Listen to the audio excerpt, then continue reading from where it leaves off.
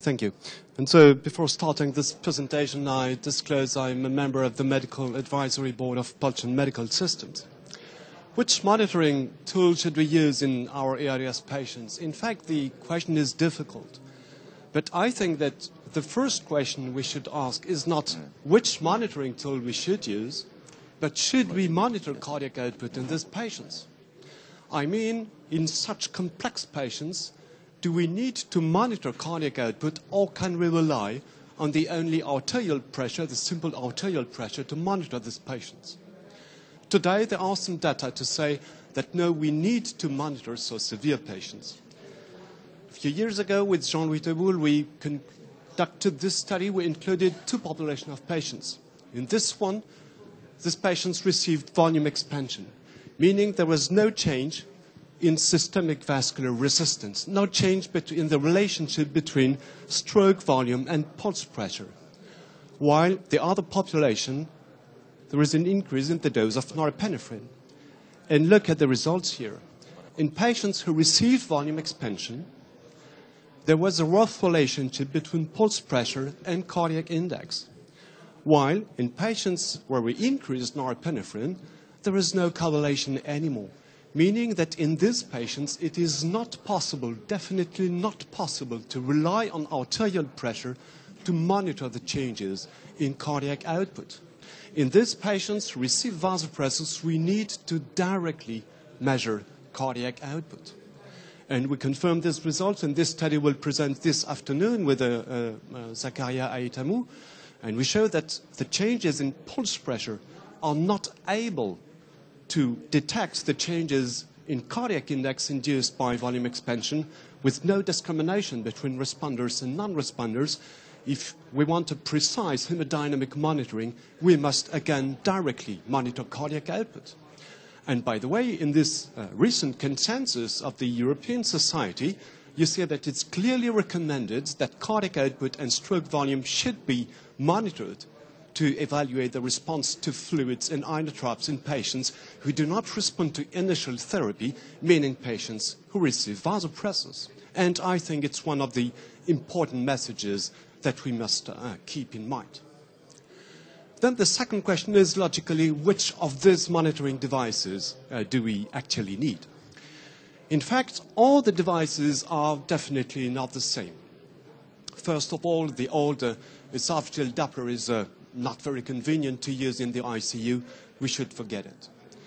There are some more modern, more recent devices that have the advantage of being totally non-invasive. I think that today these devices are not reliable enough in our ICU patients. Then we are left with the uncalibrated pulse contour analysis devices with transpulmonary thermodilation devices, EV1000 and PICO, and with the old PA catheter. What about the reliability between all these devices? And again, it's not the same.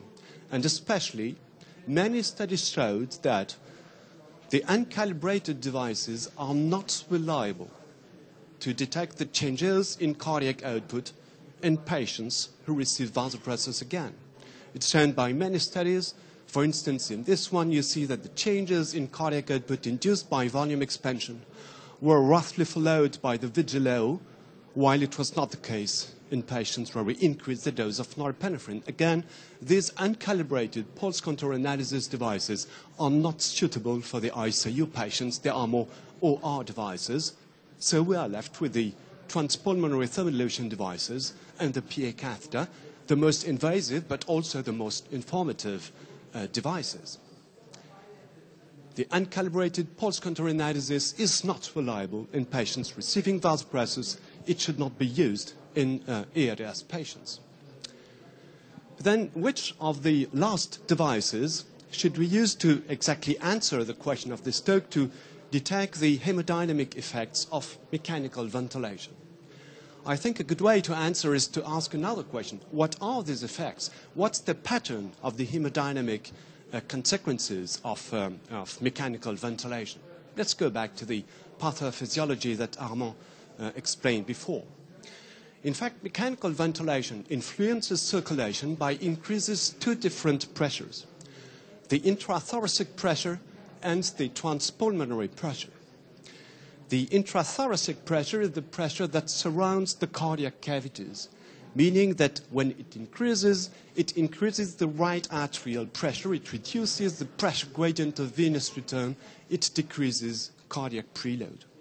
And if the patient is preload dependent, then this may lead to a decrease in cardiac index. On the other side, the transpulmonary pressure is the distending pressure of the lung, meaning that if it increases, it stretches some pulmonary vessels, reducing their diameter and leading to a significant increase in the pulmonary vascular resistance and in the right ventricular afterload. This may directly reduce cardiac index and also indirectly, as explained by Armand before, through the RV dilation that may compress the left ventricle and reduce its compliance.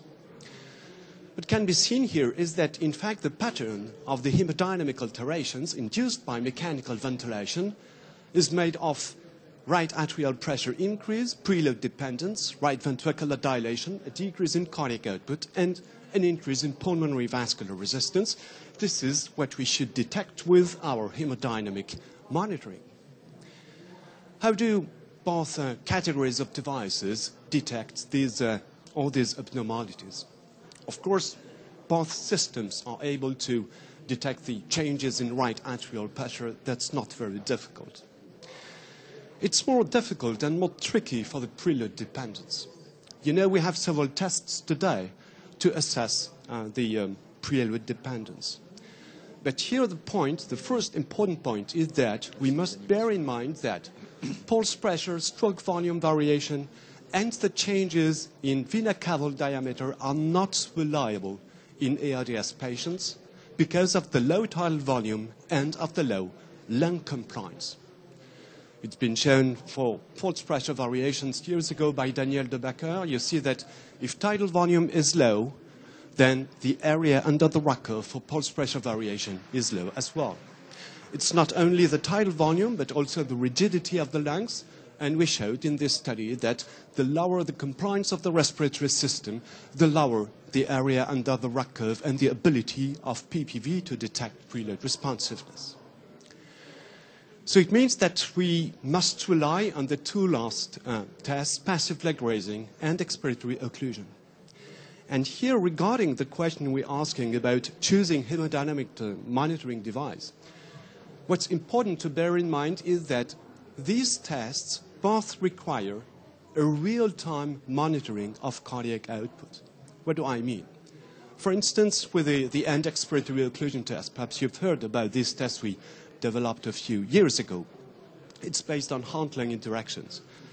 As we have seen before, in a patient with mechanical ventilation, each insufflation decreases the cardiac preload, meaning that if we stop mechanical ventilation at end expiration, then we stop the cyclic impediment in cardiac preload. We allow the cardiac preload to increase for a few seconds. And if the patient is preload dependent, then cardiac output may increase, should increase. This is at least what we showed in 2009 in this study. If cardiac output increased by more than 5% during a 15-second end expiratory occlusion, the patient was preload responsive. And a few years later, we showed that the test can be used in ARDS patients because you see that the area under the rock curve was the same at 5 or 15 centimeters of water of PEEP level. But the point here is that for this test, we need a direct and real-time measurement of cardiac output. Look at the example here. With stop mechanical ventilation, I'm sorry, could you... Anyway, the change in ventilation induces changes in, and even here it doesn't work, I'm sorry, the change in cardiac index that occurs from, that changes from second to second.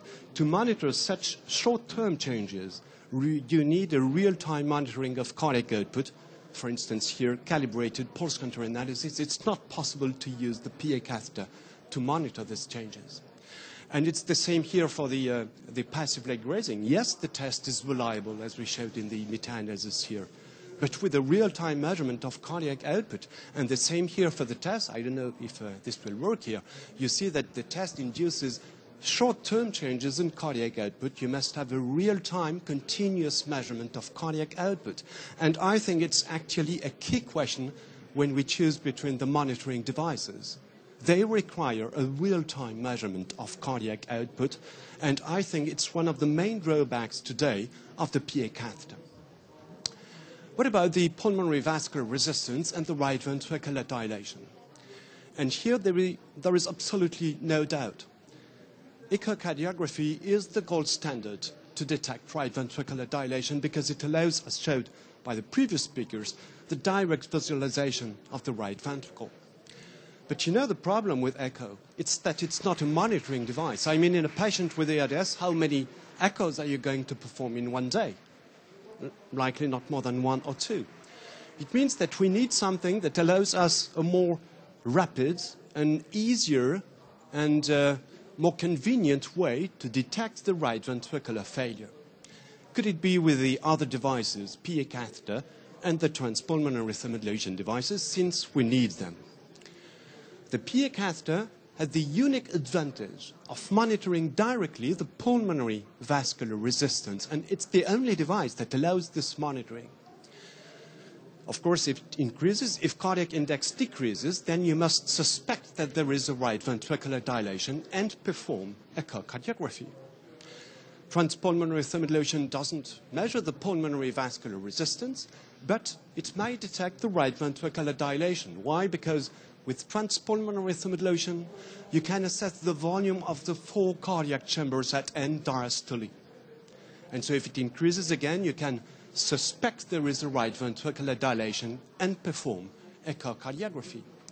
One device that directly measures the pulmonary vascular resistance, the other one that allows an easy detection of the right ventricular dilation. And the advantage also, in my eyes, it's not the topic today, of transpulmonary thermodylation is that it allows you to measure lung water and to directly assess the risk of fluid administration.